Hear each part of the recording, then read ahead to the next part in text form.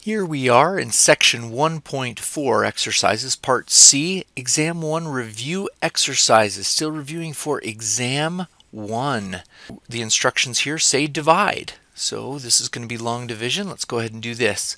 7 goes into 4. No, it does not. 7 goes into 48. Ooh, not quite 7 times. 6 times.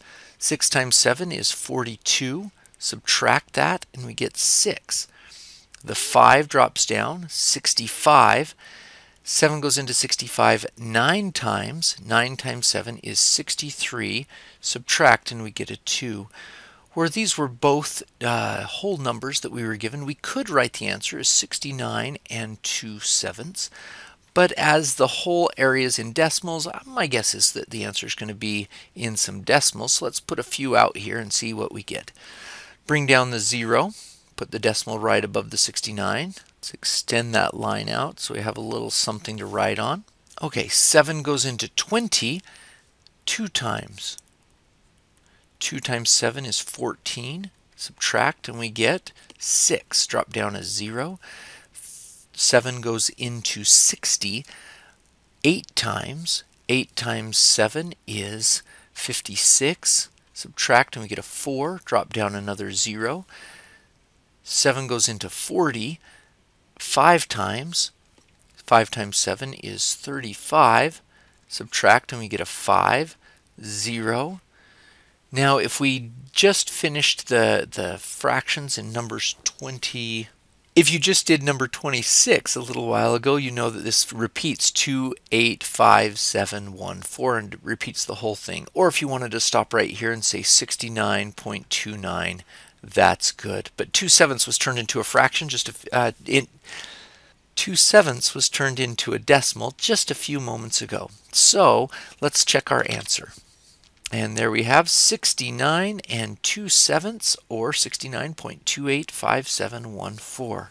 And we could round here at the hundredths or at the thousandths. That isn't totally necessary, but it's nice to see that what we just did up here at number 26 is indeed the exact same thing. Good. Number 31. 3 goes into 7 twice. 2 times 3 is 6. Subtract and we get 1. 3 goes, drop down the 8. 3 goes into 18. 6 times. 6 times 3 is 18. Subtract and we get 0. Bring down the 1. 3 goes into 1 0 times. 0 times 3 is 0, and of course subtracts to 1.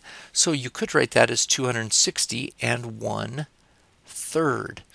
Or we could keep going on and bring down the 0. 3 goes into 10 3 times. 3 times 3 is 9. Subtract and we get 1, 0. 3 goes into 10 3 times. Yep, so we're going to get a repeater on that 3, 260.3 repeater. Let's double check our answer. Yep, 260 and 1/3, or 260.3 repeater. Good. Number 32. Ooh, 43. I'm not sure I know my 43 times tables really well. So I'm going to write up some multiples of 43 over here just so we have them for reference. 43 times 2 would be 86, times 3 would be 129. Add another 43 and we get 172.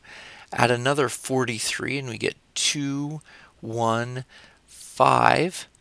Add another 43 and we get 258. Add another 43 and we get 301. And add another 43 and we get 344.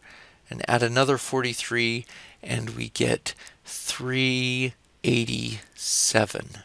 I think that's up through 9 of them. 1, 2, 3, 4, 5, 6, 7, 8, 9. Good. Okay, so 43 goes into 67 once. And that's 43. Subtract. So now we have 67 minus 43 is 24. Bring down the 3. 243, it looks like this one right here, 5. Gives us 215. And then we subtract, and we get 28. So we can borrow, and 13 minus 5 is 8, and then 3 minus 1 is 2. So better put a few zeros here to get to keep going. So you could write 15 and 28/43. Let's do the decimals and keep going. 43 goes into 280. It looks like 6 times. That's this guy right here. 6 times that is 258. Subtract and we get 22. Drop down a 0. Now it goes into it 5 times. That's 215. Subtract and we get 5. Bring down a 0. 50. That goes into it 1 time. You know what? I think that's plenty. Let's use the 1 and round that appropriately. 1 makes it stay the same. So 15.65. And we know that it keeps going on forever and ever. So let's check our answer. 15 and 28 43rds. Or look, we could have kept going, got a 1 and a 1 and a 6 and on and on. Alrighty. Number 33. 0.5. Ooh, this is one where we need to move the decimal that way and move the decimal that way to get a problem that has the same answer. 5 into 473.1. Okay, 5 into 47 goes 9 times. I like the 5 times tables. We got those. 45. Subtract and we get 2. Drop down the 3. 23. 5 goes into 23 4 times.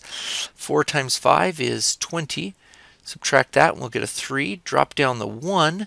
5 goes into 31 6 times. Remember, we have the decimal straight above it. So 6 times 5 is 30.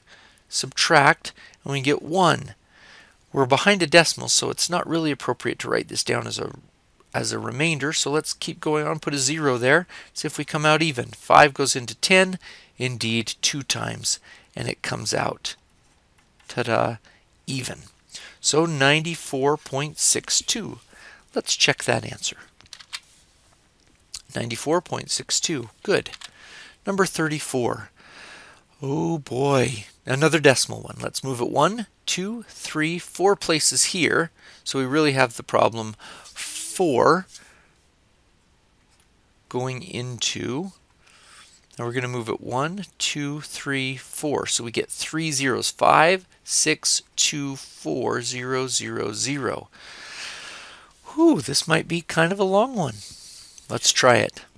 4 goes into 5 once. Indeed, subtract it and we get 1, 6. 4 goes into 16 4 times. 4 times 4 is 16. Subtract and we get 0. Bring down the 2.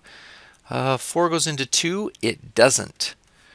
4 times 0 is 0. Subtract and we get the 2. Now we can bring down the 4. 4 times what gives us 24? 6. Good. 6 times 4 is 24. 0. Bring down another 0. 4 goes into 0 0 times. And it'll go in 0 times again and 0 times again until we exhaust all of our answers. So 1,406,000. 1,406,000. Let's double check our answer. 1,406,000. Great.